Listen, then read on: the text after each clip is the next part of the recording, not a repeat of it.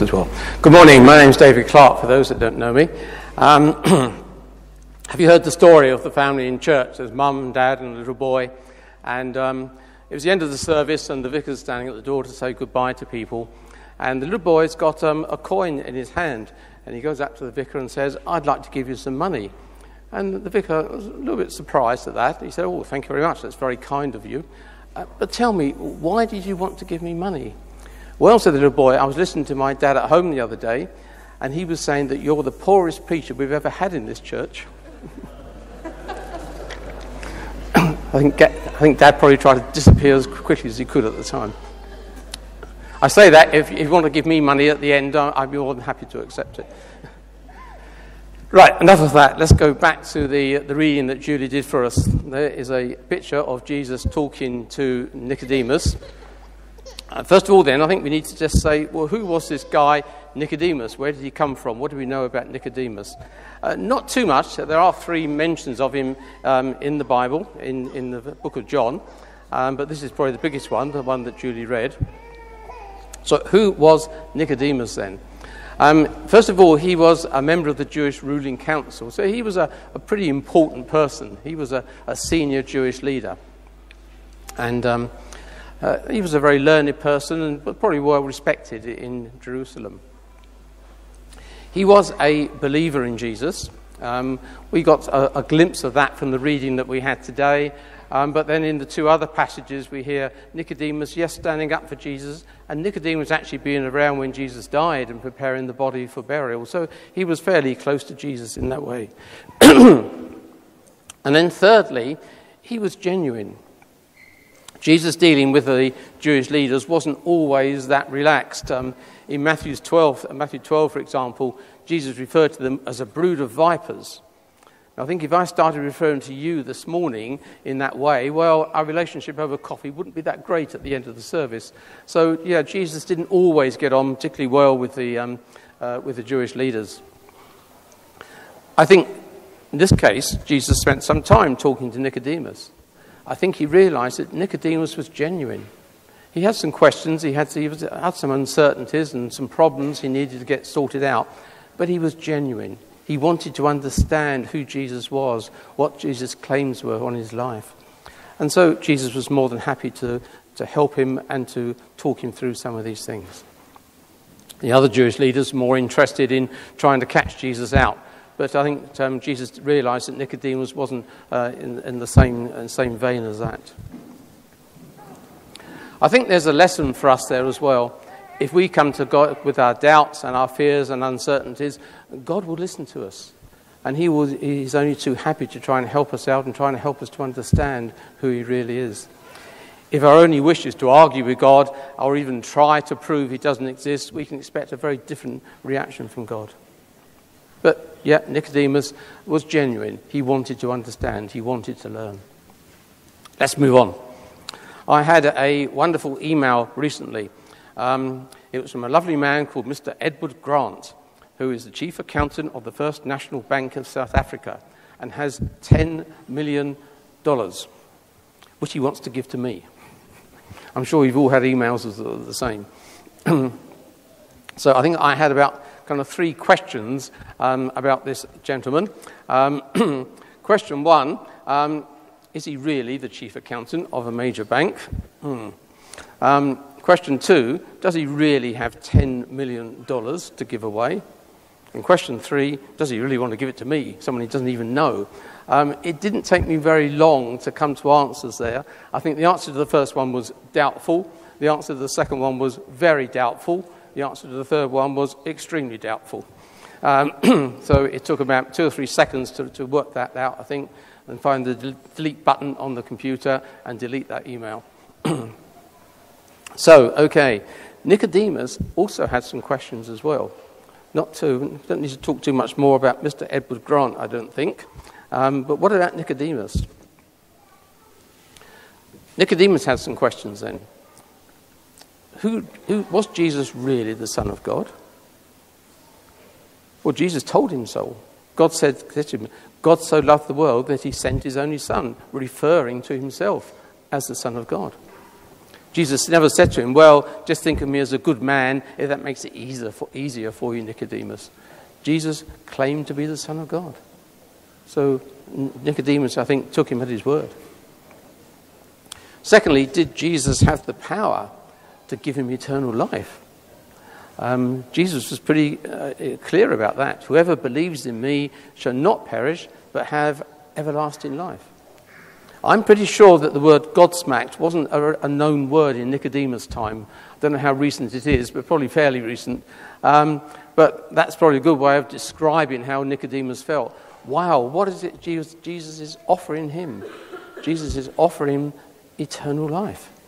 Does he really have the ability to do that? And I think Nicodemus came to the conclusion, well, yes, he did. Jesus was God. Last question is a little bit more difficult. Would Jesus really want to do that for him? Would Jesus really want Nicodemus in heaven? I've heard people say, well, I don't come to church. God wouldn't want me in church. The answer to that is you're wrong. We will welcome anyone here. I think, as we said right at the very beginning, I hope everyone feels welcomed here this morning. Doesn't matter what your background is, doesn't matter where you've come from, whether you come to church regularly or never come to church at all, you're welcome here this morning. And Jesus welcomes us and would want us in heaven, yes. Jesus wants to give us eternal life. I was talking to a group of teenagers once, and I asked them this question.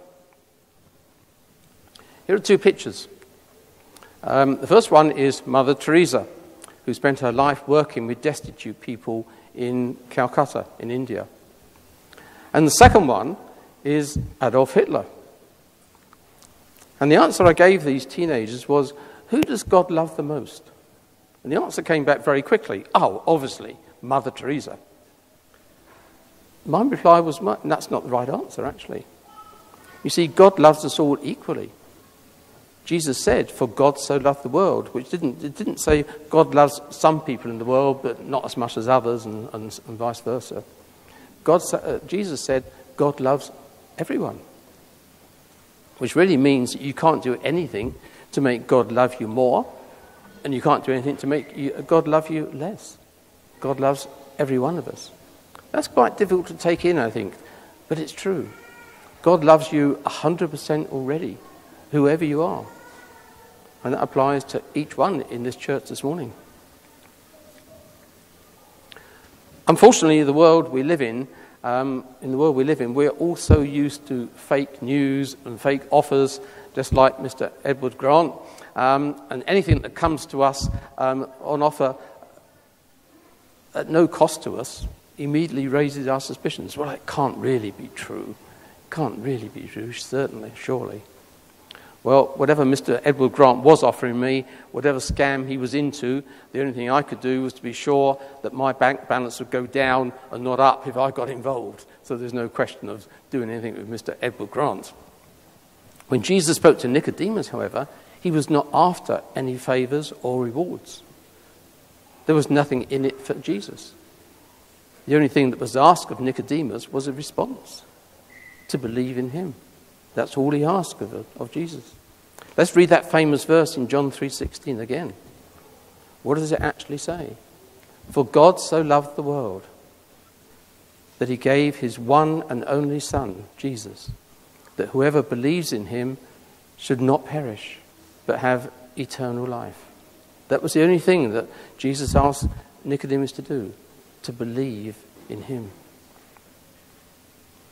I wonder what you were doing last Saturday. I know what I was doing. I was out in the garden. We had an old, very, very old greenhouse, which was becoming very dangerous with the glass falling out.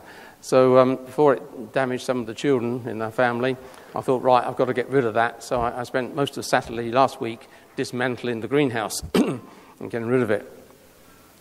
Probably most of you were listening to watching the royal wedding. I saw a few bits of it.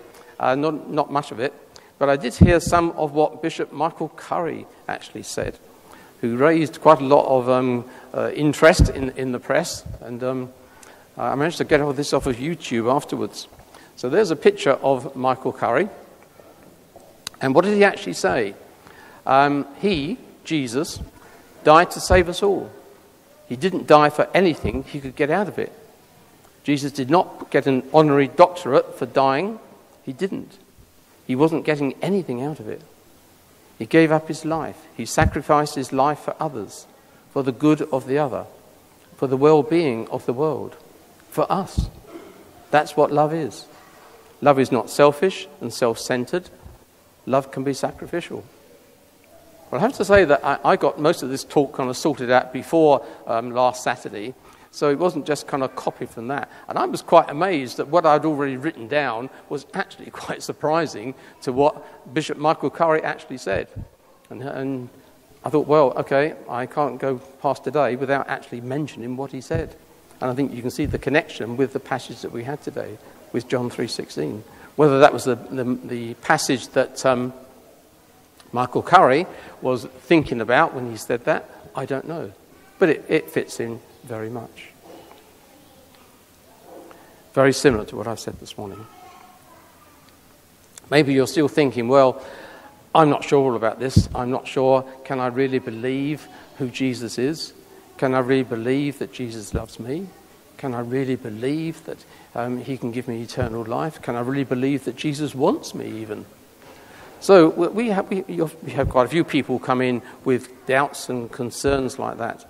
So one of the things we have in this church is a thing called Alpha. Alpha is a course that runs quite a few weeks, and it's starting in All Saints Marlow here in September.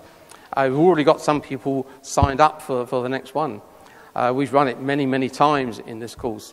It's been attended by millions, and that's no exaggeration, millions of people around the world. It's been translated into 112 languages, in fact. So it's very well thought of. It's a brilliant course. And quite a few people in this church have already done it and really found what it means to understand who Jesus is. So if you're interested in Alpha, then do talk to Roland or to myself after the service and we can give you further details. But I say it's starting in September and we're taking names already for people that might want to come. It's going to be on a Wednesday evening. Let's pray, shall we? Father, we thank you for that verse that we just read, that God so loved the world that he gave his one and only Son, that whoever believes in him shall not perish but have eternal life. And this morning, Lord, we want to believe that ourselves. We want to take that on board ourselves, Lord, that you love us, that you care for us. You have a place for us in heaven. Not because we deserve it, Lord, but because of what you did on the cross for us. So, Father, will you accept our thanks and our praise this morning for all that you mean to us. And we just thank you again, Lord, for your outstanding love for each one of us. In Jesus' name,